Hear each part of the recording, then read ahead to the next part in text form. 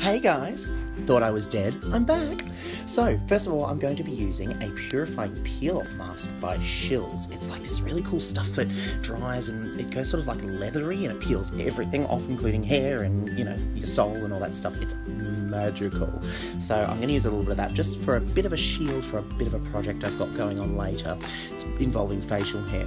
Next I'm going in with my liquid lipstick in Recollection. This is by MAC Cosmetics. Most things will be by MAC unless stated otherwise in this tutorial. I'm buffing that all over the eye and just pressing that through with a little flat shader brush. I'm going to go in underneath the eye with the tip of the flat shader and buff it through the lower lash line as well. Next I'm going in with the Saddle eyeshadow by MAC. It's a matte shadow that's got that sort of beautiful bronze tone, and I'm buffing that through with a loose fluffy brush just to really give that lovely blown out diffused effect. Next I'm going to go in with I'm Into It by MAC. It's like a deep sort of cranberry burgundy tone, and I'm buffing that just through the outer third of the eye and just teasing it off into the crease as well. Once I've got that tease through there, I take that again through the outer third of the lower lash line as well. Next, after that, I'm going in with a dazzle shadow called Can't Stop, Don't Stop. I'm going to take that with a little touch of Fix Plus and just spritzing that down, I'm going to press that through the inner 2/3 of the eye. Magical! After that, I'm going to go in with Vanilla Pigment with a bit of Fix Plus, and I'm going to take that, just spritz it down lightly and knock that just through the inner corners of the eyes just to give that little pop, that little ray beam.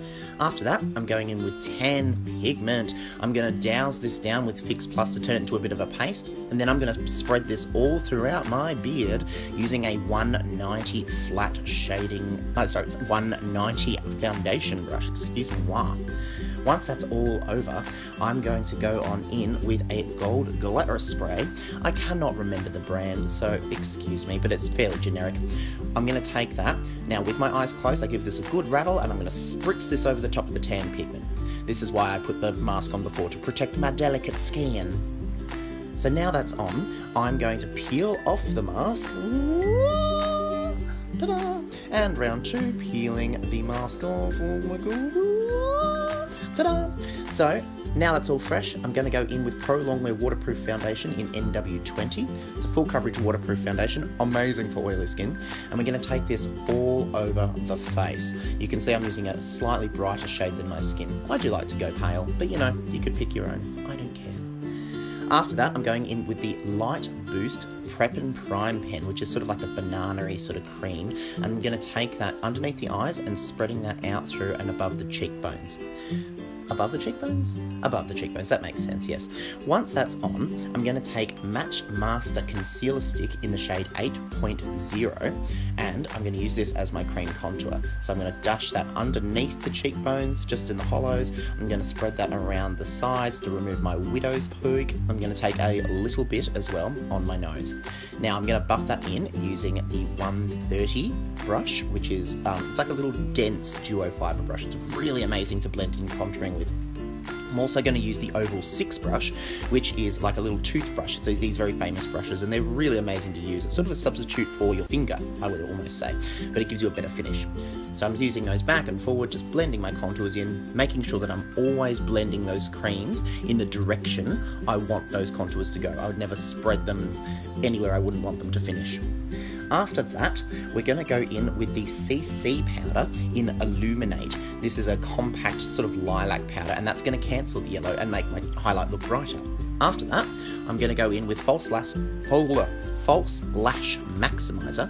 This is going to make my lashes look longer, it's going to grow them, it's amazing. I also use it in my brows for that beautiful flared effect, so I just sort of push it through and then roll my thumb through my brows just to sort of let them flare and stand up, and then I'm going to fill in any gaps.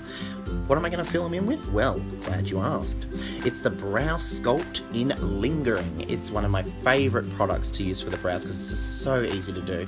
I'm just going to sort of really lightly flick that through the front of the brow and then working my way out. I'm just using slightly less just to let it fade and dither away. After that, I'm going to go in with a delicious coat of Insta Curl Mascara. This is a curling mascara with a brush that curls. Oh my god! We're going to take that and we're going to put that on my eyelashes, top and bottom. After that, buffing off that powder, That's enough baking, and let's add a bit of colour back to my face. So I'm going to use a bit of Pinch Me blush. I'm going to take that, and I'm going to buff that right in underneath and follow my contour. It just really helps sculpt. A bit more vanilla pigment. I'm going to take this dry, and I'm going to press this just over the top of my highlight. I know I've used like 3 or 4 bloody highlights, but I just can't get enough of my good highlights. So this is just going to make my skin just pop a little bit on the nose. Now we're going to go in with Fashion Legacy Liquid Lipstick, and this again is by MAC, and it's retro matte, so it dries totally dry. After that, we're going to go in with Gusto Vampify Gloss. This is a full coverage gloss, and I just want to sort of create a bit of a hybrid colour between the red and the purple. Sort of a bit of a grungy, blacky, blue, purple thing. After that, just a bit more sculpting using some matte bronzing powder, buffing that in and around the edges as well, around my widow's peak, just to further conceal. Bit of styling, bit of hair, and voila!